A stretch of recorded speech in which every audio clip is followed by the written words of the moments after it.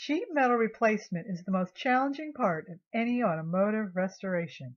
All the panels on this 1967 Firebird, including the floors and quarter panels, were completely rotted. In this video, I'm going to show how using a Hypertherm Powermax45 plasma cutting system saved many hours of labor when it was time to remove the old panels on this Firebird in order to take it from rusty hulk to pristine show car. This is what we started with. 1967 Pontiac Firebird, pretty rotted in the floors. The first thing I had to do was cut out the seat platforms. This was done by running the Powermax45 cutting torch along the edge of the bottom corner of the seat platform. It was just as easy as drawing a line. The Powermax patented drag tip allows you to drag the torch directly on the metal, making it easy to get a nice, steady, clean cut. The floor on the Firebird is pretty rotted. It's got lots of holes. So I've got the Powermax set on expanded metal mode. By using expanded metal mode, the system senses the loss of current flow through the metal and switches back to pilot current at high speed to maintain the arc. Once the torch crosses the hole in the metal, the current rapidly ramps back up. This makes it easy to cleanly cut across rusty metal panels.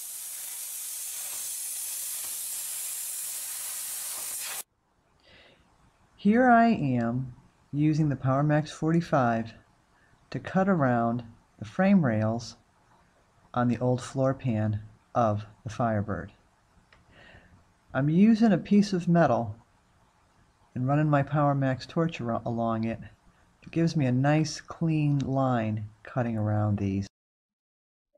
The floor pan has been completely removed from the Firebird. I used the Powermax45 for every bit of cutting that needed to be done, which included removing the metal ribbon of spot welds that was attached to the rockers, the bottom of the firewall, and on the frame rails. If you look at the rockers and the top of the frame rails, you'll see just how clean a job it was to remove those spot welds using the plasma. And here's the Dynacorn one-piece floor pan installed in the Firebird. For the restoration on this car, I'm replacing one panel at a time. The floor pan has been the first thing that has been removed and replaced. Next, I'm going to move on to the trunk. Take note of the rebar welded in the car. I installed this before the floor pan was even cut out. This makes sure the structure of the car stays where it needs to be. Because of the way the GMF body is put together, I only tack in the trunk floor. This will hold together the back end of the car while I remove the quarters and replace them one quarter panel at a time. Once the quarters and the taillight panel are all tacked into place, adjusted where they need to be, that's when I'll weld everything up nice and solid.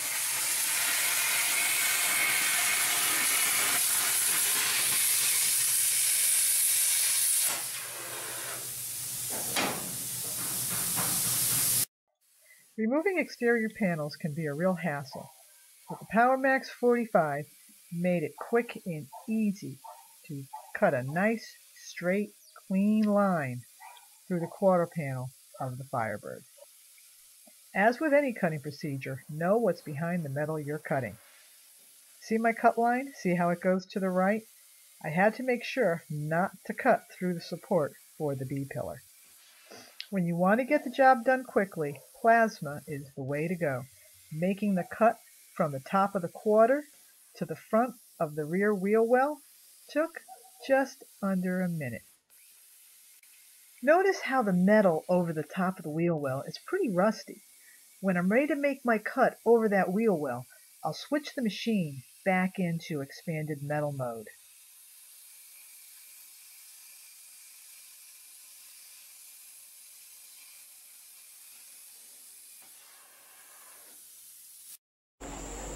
After a few days of fitting, last night I welded the quarter panel on the car. Body line seems to match up pretty good. Got a nice big gap on the door, which was what we were looking for, because once I'm done doing body work on the door jamb to cover up those welds and paint and everything, we'll probably be down to the 3/16 door gap that we're looking for. But things are lining up pretty good here. Getting ready to mount the other side of the car. Now I'm cutting away the corner panel on the passenger side. It's cutting nice and clean, but it's not cutting through to the inner framework that's underneath that skin.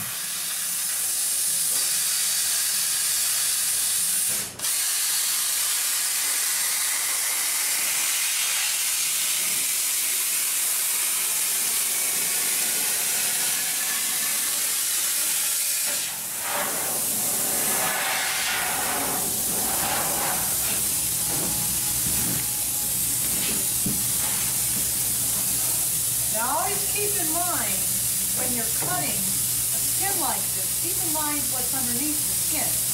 Now underneath, right in this section right here, is the B-pillar. The B-pillar runs down here, and then there's a bracing bracket that runs across here. Now I'm keeping far enough away from the B-pillar because I want to err on the side of caution. I'd rather not come close to the B-pillar and burn it. So, let's cut this section right here.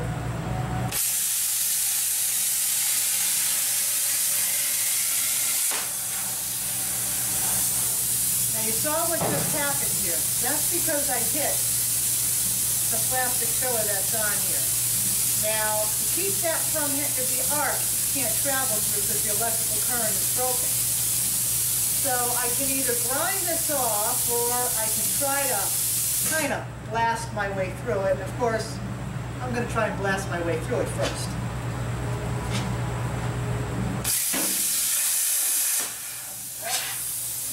Well, I think we're going to have to grind that off because blasting through just ain't going to work. But we'll go back to that later. I'm going to keep going around here.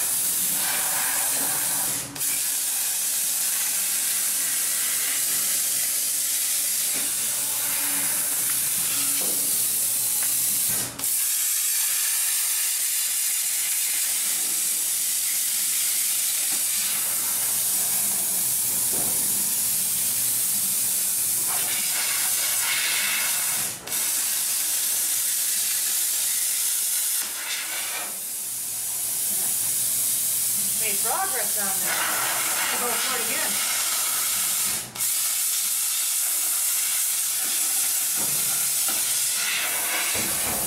All right. Automotive restoration projects always take longer than you originally planned. So it's really great to have tools that make the job easier and make it go faster. It's not simply to remove the sheet metal panels, it's to remove them correctly. If the panels aren't removed correctly, you can end up creating more work.